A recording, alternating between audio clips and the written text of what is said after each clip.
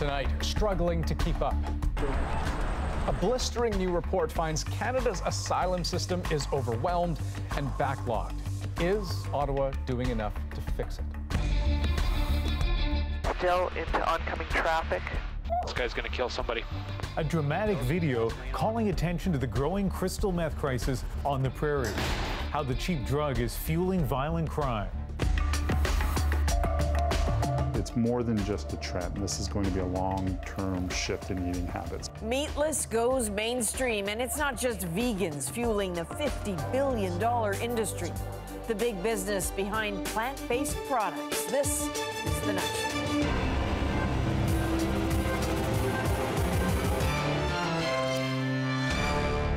We begin the hour with breaking news out of Ottawa involving the controversy surrounding one of Canada's former top military commanders and allegations of political interference.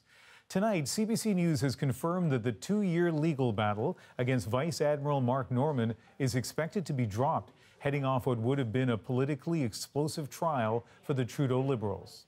Norman, once second in command of the Canadian Armed Forces, is charged with breach of trust for allegedly leaking government secrets about the $700 million shipbuilding deal. David Cochrane is here with what this all means. And David, what can we expect in the Ottawa court tomorrow morning? Yeah, Ian, Mark Norman was supposed to be in court tomorrow for a routine update on the status of his case, but we got a cryptic email this evening which suggested that this routine appearance would not be routine. The Public Prosecution Service emailed reporters to remind them of the appearance at the specific time in the specific courtroom and suggesting you may wish to attend. And we know why, because sources now confirmed to CBC News that prosecutors will use this appearance to drop the charges against Norman. Now, this is a detail first reported by the National Post, and this is quite the detail because Norman is the former commander of the Navy, and he has been accused of leaking cabinet secrets in relation to a $700 million shipbuilding deal to lease a supply vessel. But tomorrow, all of that is going to go away. And this presumably will be seen as a major victory for Norman, who's maintained his innocence. And this has also been a high-profile case with high stakes for the Liberal Party.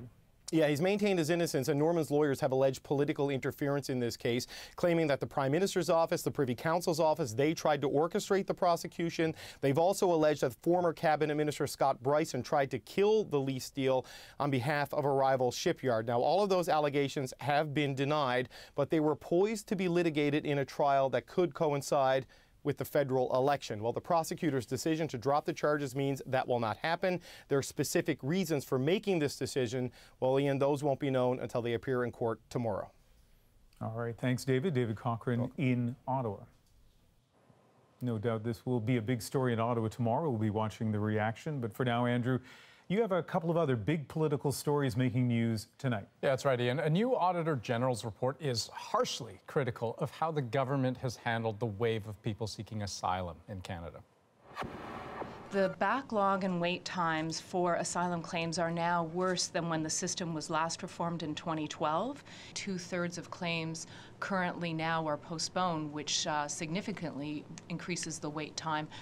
The report calls the system outdated, inefficient, and overly rigid. The consequence? A backlog of more than 70,000 claims by the end of last year. The expected 2-year wait time could become 5 years by 2024. And there are security concerns, potentially hundreds of case files where identity checks or even criminal checks weren't done.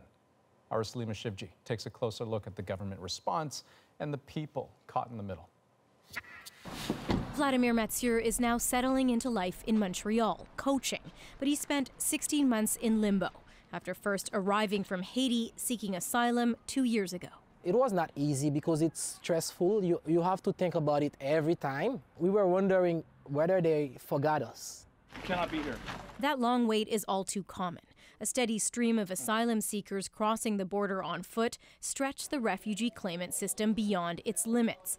But Canada's Auditor General says the system needs an overhaul, with 3 agencies struggling to share information, much filled out by hand or sent by fax. And without efficiency improvements, just throwing more money to increase the capacity, more needs to be done. The Liberals are throwing money at the system, $200 million more. But according to the immigration minister, this report is already out of date. He says his government has hired more staff and streamlined the process in an effort to catch up. The previous government simply didn't fund the system for the volumes that they were receiving. They actually put together some half-baked reforms in 2012. The Conservatives today were quick to shoot that down. I cannot believe that, like 6 weeks left in Parliament after 4 years, that they're coming out here and saying that it's Stephen Harper's fault. That's just patently ridiculous. She says the Liberals should also take responsibility for another lapse, where in some cases, biometric screening, which includes fingerprints, for criminal checks wasn't done. I guess I'm concerned with sort of the blasé attitude that, like, what is still a significant margin of error, I think it was 400 cases that were cited, is somehow insignificant. The government says other screening measures worked and nobody slipped through the cracks. A back and forth on a wedge issue that's sure to dominate, with an election looming and both parties keen to blame each other. Salima Shipji, CBC News, Ottawa. Now, auditors didn't just look at border problems. They also looked at how the RCMP equips officers for active shooter situations. And according to the report, some Mounties still don't have access to hard body armor or semi-automatic rifles. This almost 5 years after a shooter killed 3 officers in New Brunswick. The force has purchased more armor and guns since then, but they're not evenly spread around. And another problem, government call centers. The AG notes half of the 16 million people who call either can't get through, are left on hold for more than half an hour, or are simply disconnected. The Liberals say they'll hire more agents and install new phone systems to fix that problem. But as you've seen, this all gets very political very quickly. Right now, the federal Conservatives are leading in the polls. They say the only real way to fix Ottawa is to elect a new prime minister in October. And the man who wants that job began laying out his vision for Canada today. Katie Simpson examines Andrew Scheer's first big policy pitch. The next Prime Minister of Canada, l'Honorable Andrew Scheer. In Montreal, the heart of Justin Trudeau's home turf, Andrew Scheer delivered a scathing assessment of the Prime Minister's leadership on the world stage. The Conservative leader used a speech to a high-profile business lunch to say Trudeau was doomed from the start. The profound arrogance of Mr. Trudeau's words foreshadowed how the new Prime Minister would conduct Canada's foreign affairs, with style over substance. Scheer argued Trudeau has made a mess of governing by alienating allies like Japan, India, and the U.S., and by showing weakness in dealing with Russia and China. If this government isn't willing to stand up to China when 2 Canadians are unlawfully imprisoned and billions of dollars in trade is under attack, it never will. The Conservatives are the only ones who can right the ship is at the core of Scheer's message. And through foreign policy pledges, he broadly laid out how he would be different from Trudeau. Foreign affairs is something very serious, and instead of taking that seriously, he spent a big chunk of his speech attacking the Prime Minister. I guess a leader of the opposition has to think everything's a mess. I mean, he's entitled to describe foreign policy however he wants to. Meanwhile, we're down in Washington talking about trade for Canadians. Trudeau's team is quietly worried Scheer may be able to capitalize on the success of the Conservative parties provincially, though Liberals hope he'll be overshadowed by Premiers Doug Ford and Jason Kenney, the larger personalities in the Conservative movement. Scheer is aware of that possibility, and that's why he'll be trying to get as much attention as he can on his own in the coming weeks. It's no coincidence Scheer picked Montreal to kick off his series of policy speeches. Quebec voters are the gateway to forming government, and all party leaders are expected to spend plenty of time here in the months to come. Katie Simpson, CBC News, Montreal. Plot thickens. Okay, Adrian, let's turn to a developing story right here in Toronto. Yeah, you bet. We are looking at a fire, 6-alarm fire that raged at a West End high school all day long. For 150 firefighters, it was grueling. For the investigators, suspicious. And for a community and nearly 1,000 students and staff, it's just heartbreaking. Is it emotional for you to see your school in this state? When you invest time until stop into the, yes. The fire blanketed the sky with gray smoke. The school itself likely burned beyond recovery. This was more than a building. It was a place of history and memory, much of it ashes now. And as Ali Chiasson tells us, this was the second fire at the same school in as many days, adding questions to a day of frantic action. Well, I woke up and it smelled like fire, or just smoky in my room, and my dad knocked on my door just to let me know to prepare to evacuate. And it's looking like I'm needing to evacuate now. Blocks of the neighborhood around York Memorial Collegiate were smoked out. The officers came and knocked on the doors and said we all had to come out because, the fire is out of control. Firefighters struggled to contain it all day. Water cannons are blasting through the windows. Smoke is seeping through the bricks. I'm told this part of the school might collapse soon. It did. The fire also means a loss of history. The high school was a kind of monument to soldiers who died in the First and Second World Wars. It's gorgeous. The high school marked its 90-year anniversary just yesterday. This is going to be a heartbreak for many of us, including myself. This is the second fire in 2 days. Yesterday afternoon, firefighters responded to a smaller blaze in the auditorium. Officials are treating them as separate and distinct. With the first fire being suspicious, then we have to look at the second fire and how that fire started. So there are concerns about the whole thing, quite frankly. The result of the investigation will take weeks. But the sense of loss is immediate. Even though it's just our first year, we made so many memories, and it's kind of saddening how it can just burn out and just, disappear in such a quick moment. Ali Chiasson, CBC News, Toronto. We have heard a lot about the deadly opioid crisis, but police in the prairies are sounding the alarm about the growing popularity of another dangerous drug. Methamphetamine is fueling violent crime. Tonight, Bonnie Allen shows us one dramatic example, and we should tell you, the man in the video wasn't badly hurt. He's dosing gasoline on himself, and he's threatening to burn himself up here. At this moment, 37-year-old Terrence Morn is high on methamphetamine and has been for 7 days. Oh, yes, he has just lit himself on fire. Police are able to extinguish the flames and save his life, but it could have turned out much differently. Still into oncoming traffic. For hours before, a police plane had tracked Morn as he sped through Saskatoon blowing stop signs.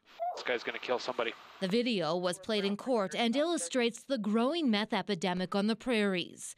Compared to fentanyl, crystal meth is cheaper, less lethal, and lasts longer. It can also trigger unpredictable violent behavior, like this assault on a nurse in Winnipeg last year.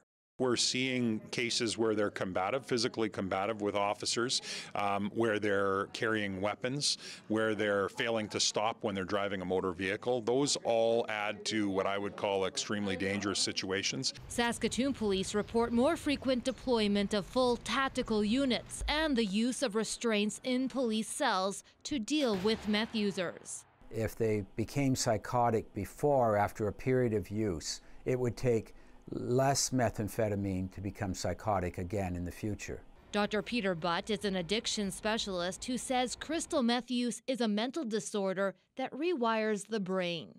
Some people in recovery really see it as a form of a zombie apocalypse in the community. Tiffany Newby agrees. She used crystal meth for 5 years. You have no soul is the best way to explain it. You're not who you used to be. It takes all your happiness. You're just a shell of who you used to be, pretty much. The vehicle's on fire. The man in this video pleaded guilty to dangerous driving and assault on a police officer. But police say the meth crisis won't be solved in the courtroom. Bonnie Allen, CBC News, Regina. We're live here on The National, and here's some of the other stories we're following. A terrifying afternoon in Colorado when 2 students armed with guns opened fire at a school. My daughter called me, and she said, "Mommy, there's gunshots at the school." An 18-year-old male student was killed, 7 others in hospital tonight with injuries. 2 suspects are in custody. Both are students. One's an adult, the other a youth. And police say it's still too early to determine a motive. A Calgary landlord is now charged with second-degree murder of a mother and her 22-month-old daughter. Jasmine Lovett and Aaliyah Sanderson had been living with Robert Leeming in his townhouse before they went missing. The bodies were discovered yesterday. Leeming was charged late last night. Well, as you can expect, he's under a lot of stress. Leeming will make his first court appearance next week. Ontario's Integrity Commissioner has dismissed an allegation that Doug Ford broke conflict of interest laws. The NDP lodged a complaint after the former Deputy Commissioner of the Ontario Provincial Police was fired when he was seeking a promotion. Brad Blair was a critic of Ford's. The Integrity Commissioner saying today there was no evidence that Ford was involved or sought to influence the decision. The announcement of a new Edmonton Oilers general manager today was expected by many, but what came as a surprise was the condition of the team's owner, the man on the right, Daryl Cates. It was revealed today he's been struggling with a life-threatening sinus infection for the past few years and that the illness has a 50-50 survival rate. It's the reason Cates hasn't been seen publicly for some time. For a little guy whose name and face the world doesn't know yet, there's an awful lot of excitement over Prince Harry and Meghan's newborn son. Well, today his Uncle Will and Aunt Kate told reporters they're absolutely thrilled, of course. I'm looking forward to seeing them in the next few days when things quieten down. And, I'm very pleased and glad to welcome my brother to the Sleep Deprivation Society that is parenting. So, yeah, that'll be, The Duke and Duchess of Cambridge said they don't know the baby's name yet either, and as Renee Filipponi tells us, royal watchers just can't wait. There is always a buzz when it's time for the changing of the guard.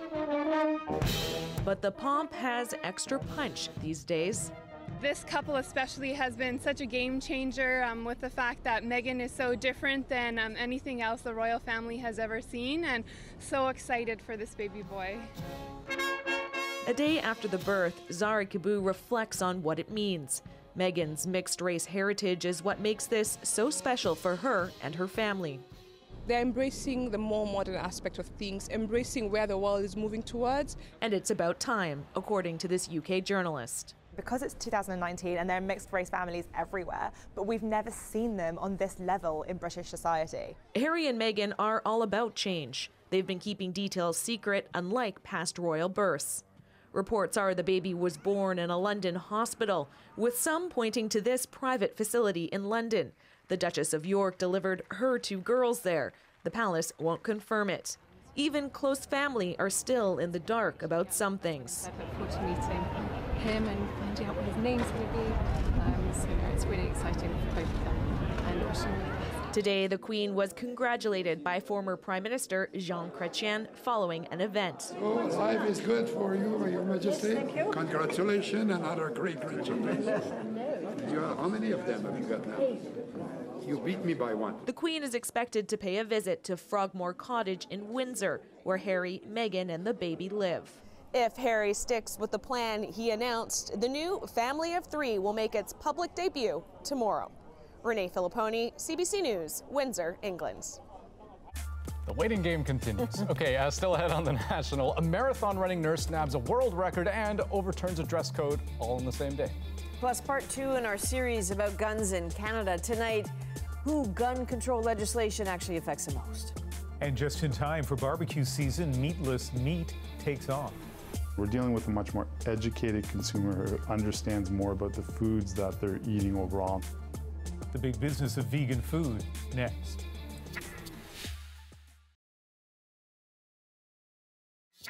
That's impossible. It tasted just like a Whopper should taste. Yet another sign meat-free is going mainstream. Burger King is rolling out the Impossible Burger across the U.S. It looks like beef, tastes like beef, but is made from soy. And not to be outdone, McDonald's is now selling a similar burger in Germany, one of its biggest international markets. It's not clear if McDonald's will sell it here as well, but there is a demand. Diane Buckner looks at how companies in Canada are capitalizing on the popularity of plant-based protein.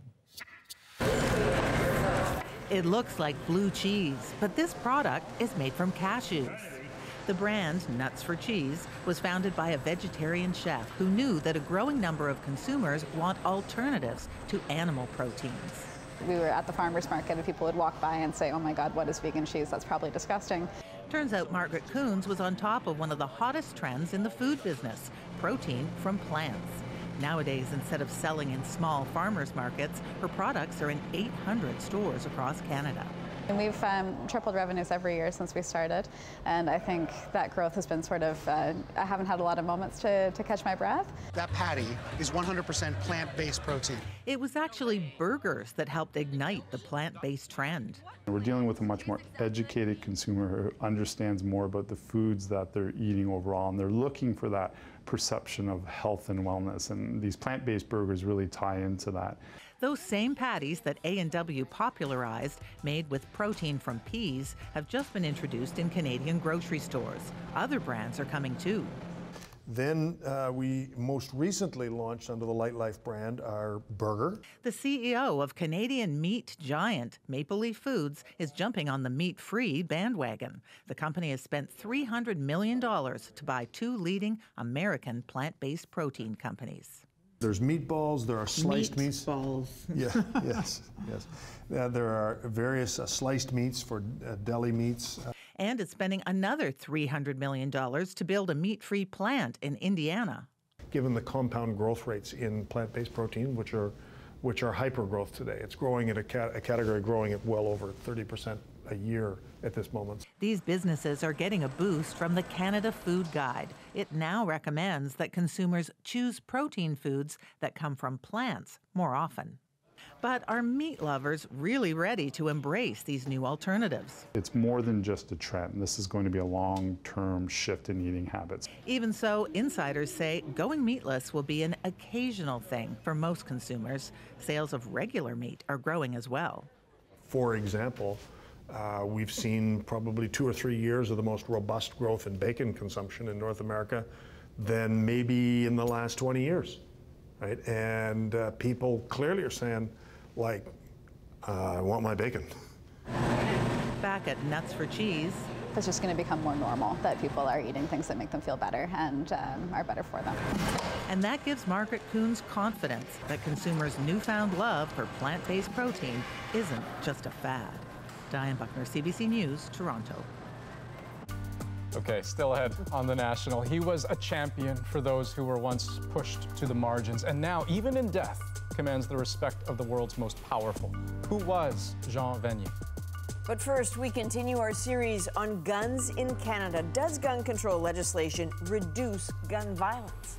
We're just wondering if whether or not it's a good use of resources, if this is actually one of the problems in our society or not, or if it's just creating a large database of firearms that really isn't needed.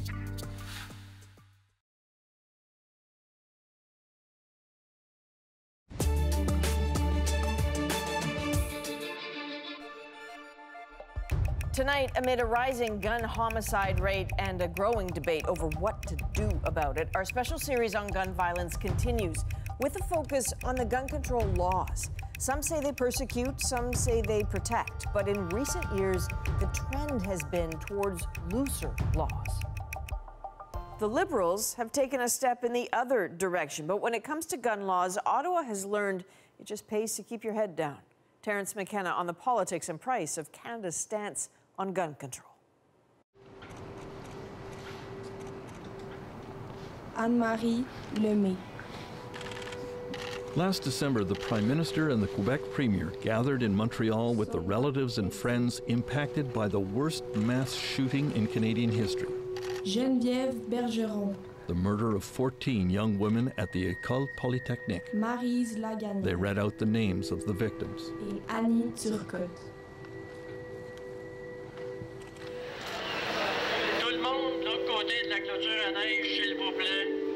In December 1989, a gunman barged into the school, separated the men from the women, and shot the female engineering students because he said he hated feminists who had ruined his life.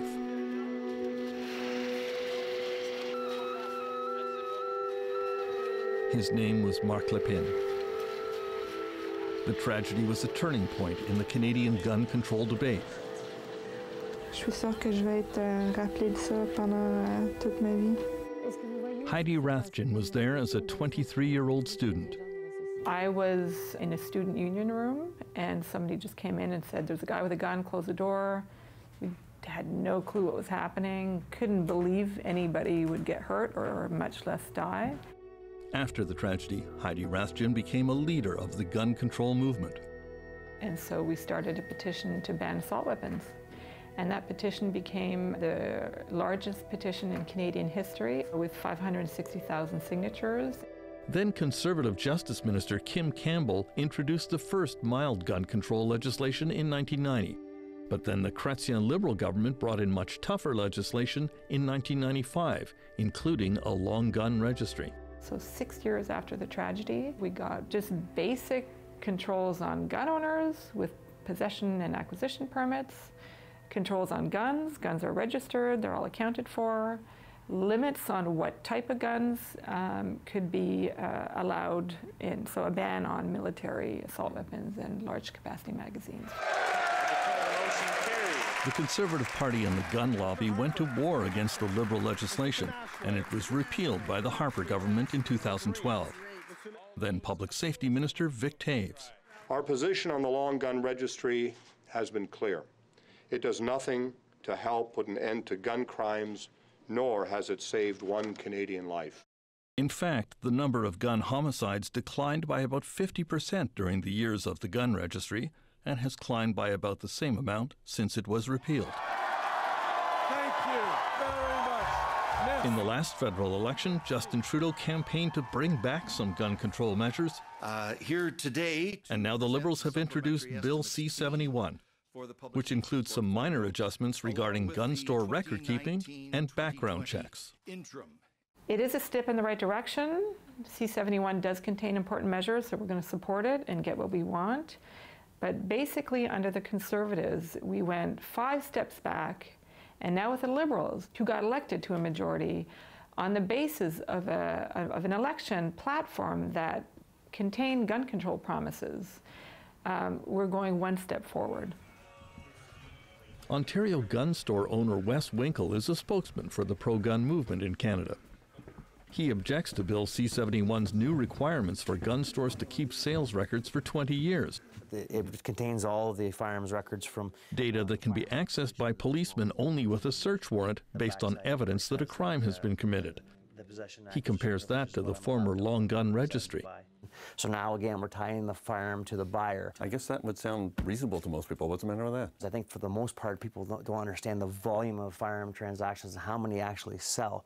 And it puts a very onerous process on the dealer to have to do that recording all the time. I guess a lot of people at home would think, okay, you're making arguments that this is inconvenient for you. They would say, tough luck. We want guns to be more safe. We want the system to be more safe. Absolutely, and the industry understands that. Nobody has more interest in keeping guns out of the hands of criminals than the industry does. They're just wondering whether or not it's a good use of resources, if this is actually one of the problems in our society or not, or if it's just creating a large database of firearms that really isn't needed.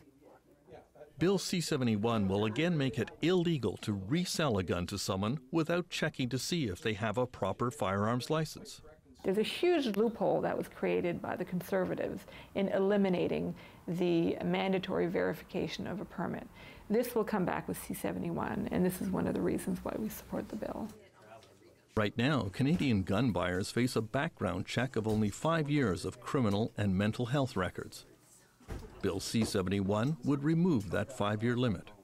There's some concerns around that, whether or not it will attach more stigmatism to people coming forth with mental health concerns if they know that their firearms collections may be at risk or they're licensed to have firearms. I think most people at home would say a bigger concern to me is whether that person has a gun. At that point, I think if somebody's struggling with their thoughts, I think we'd like them to seek professional help. If it attaches a stigmatism to them bringing forth a mental health concern, that's our concern there. These mental health concerns were highlighted by the case of Lionel Desmond, a former Canadian soldier who returned from Afghanistan to Nova Scotia with post-traumatic stress disorder and ended up shooting his mother, his wife, his daughter, and himself in 2017. Many of the shooters in the U.S. were veterans with PTSD. It's a huge risk factor, and obviously people with mental illness should not, this type of mental illness should not have access to weapons. It's much too dangerous. Do you sell AR-15s here, or was it? Although it is not part of Bill C-71, the Liberal government is considering further restriction of what are commonly called military assault weapons like the AR-15, which has been used in numerous mass shootings in the United States. So that is the infamous AR-15 rifle. It's a semi-automatic only action. You can see it only has a setting for a safety and for a fire mode. In the military, they have a full auto designation, and that's called the M16, and that's prohibited in Canada.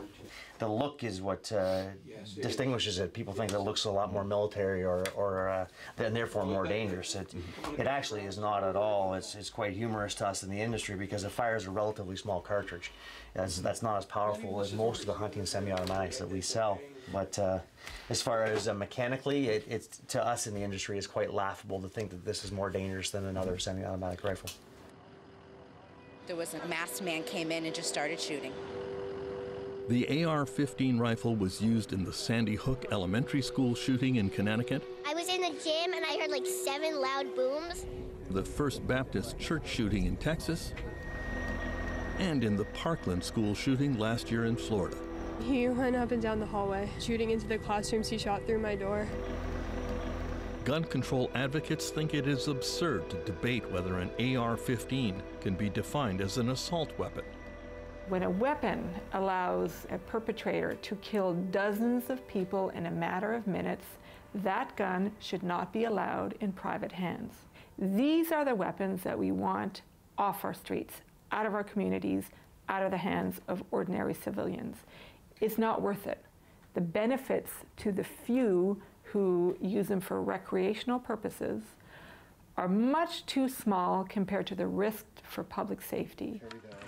The key point about military-style weapons is how many bullets they can shoot. The magazine holds a maximum of 5 cartridges, and it pulls out like that. The cartridges go inside here. Even if a magazine looks large, by law in Canada, it must have a pin that limits it to holding only 5 bullets.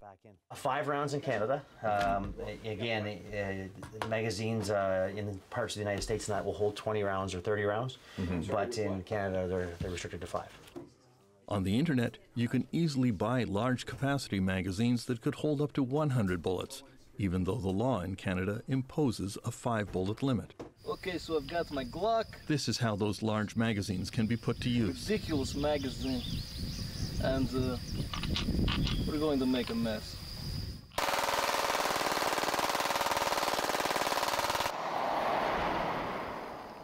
In the cases of the last 3 mass shooters in Canada, Alexandra Bissonnette at the Quebec City Mosque, Richard Bain, who attacked the Quebec Premier's election night celebration, and Justin Bourque, who killed 3 police officers in Moncton, the shooters simply removed the pin that legally limited their magazines to 5 bullets. It's ridiculous. Somebody who's intent on killing exponential number of people just has to remove the pin. They don't care that it's illegal. They're about to commit murder, and often they will kill themselves afterwards.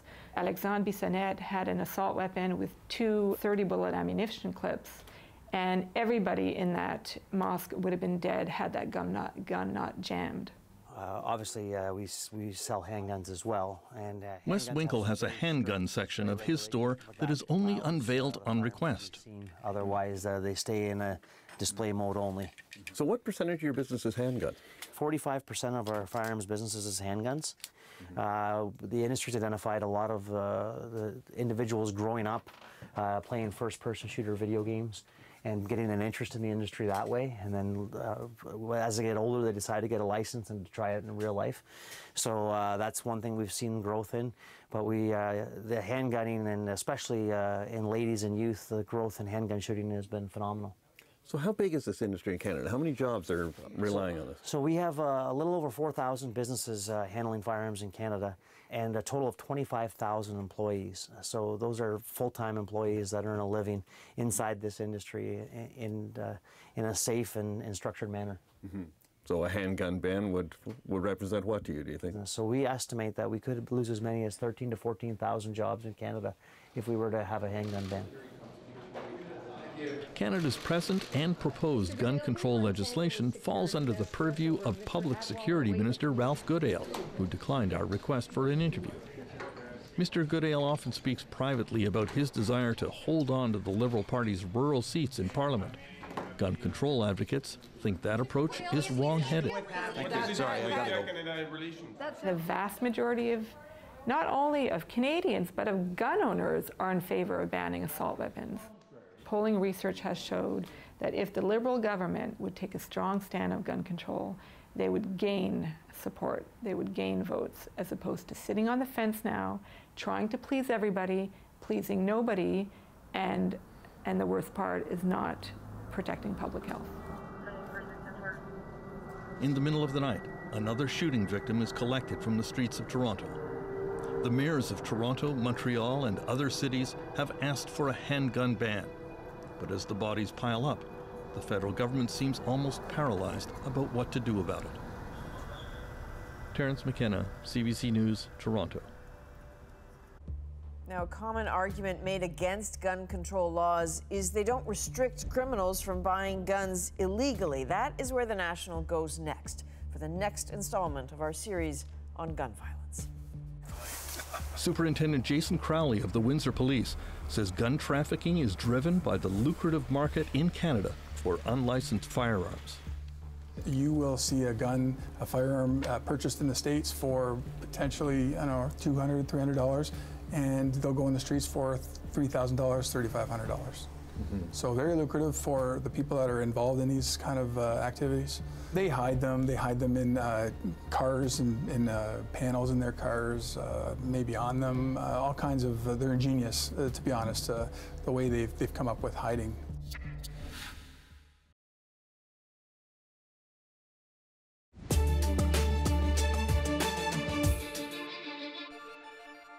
We are live on The National. The trial of former NXIVM leader Keith Raniere started in Brooklyn today. Prosecutors say the 58-year-old recruited women into the cult-like organization, turning them into sex slaves, even branding them with his initials. The trial is expected to last as long as 6 weeks. Raniere has pleaded not guilty to charges including sex trafficking and child pornography. Voters in Denver are deciding whether to decriminalize magic mushrooms. The measure would end criminal penalties for personal use and possession, but it would still be illegal under both state and federal law. The ballot question being asked during today's mayoral election. We are tracking the results, and right now 54% of voters are against it. He does not deserve to be in a supermax prison.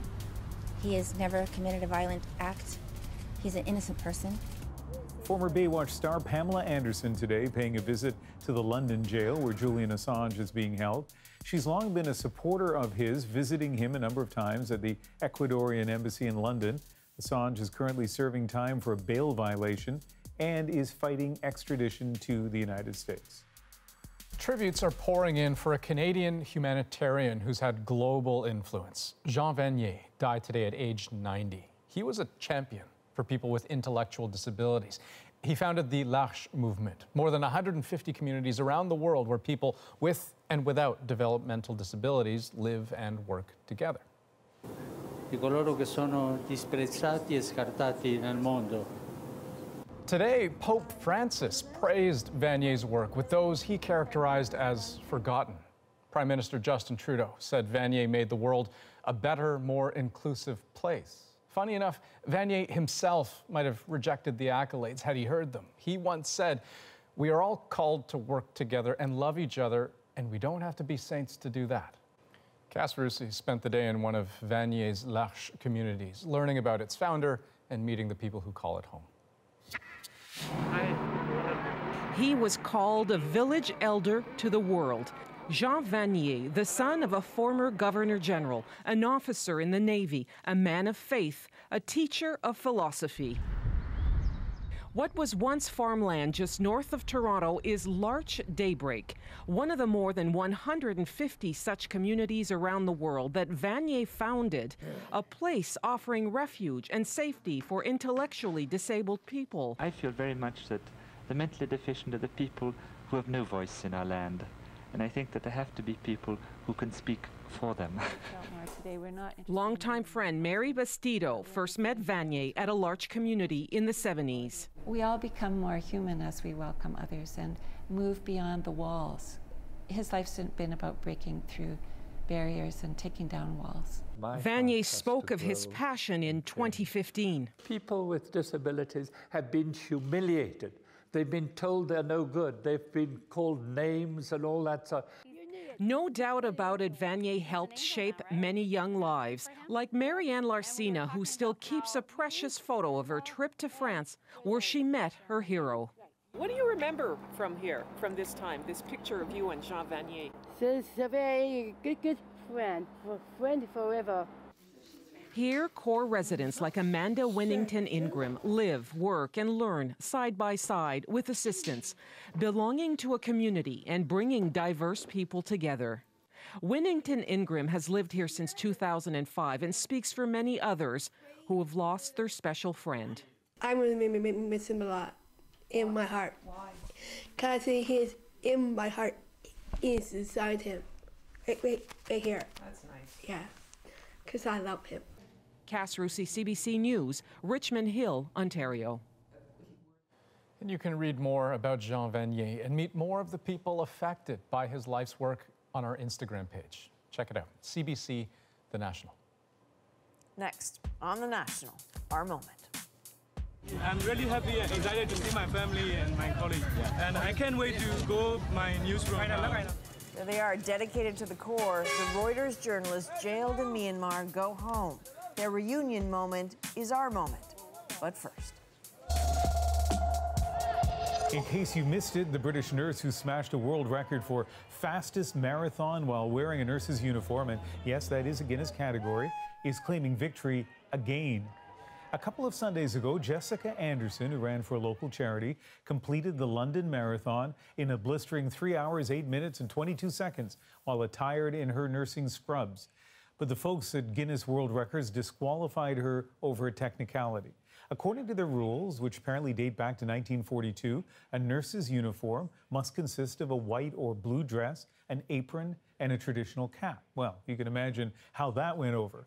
Anderson protested, and so did members of the nursing profession from all over the world under the hashtag #WhatNursesWear, including no small number of men. Today, Guinness saw the light. Anderson has now been named the official winner, and the rules have been changed.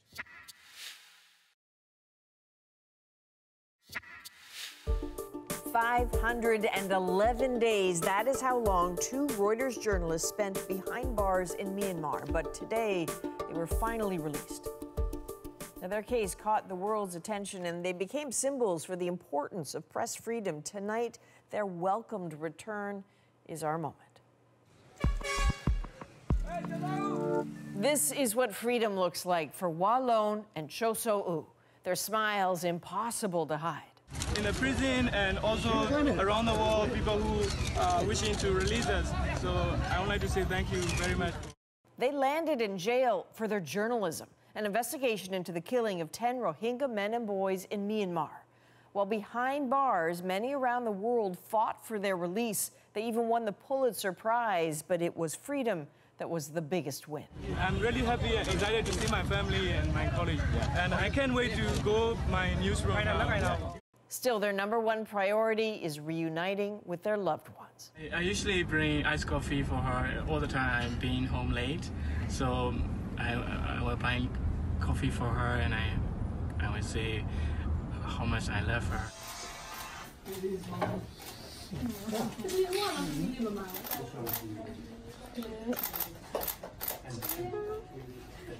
And after a long and really emotional day, it is hard not to have a smile on your face.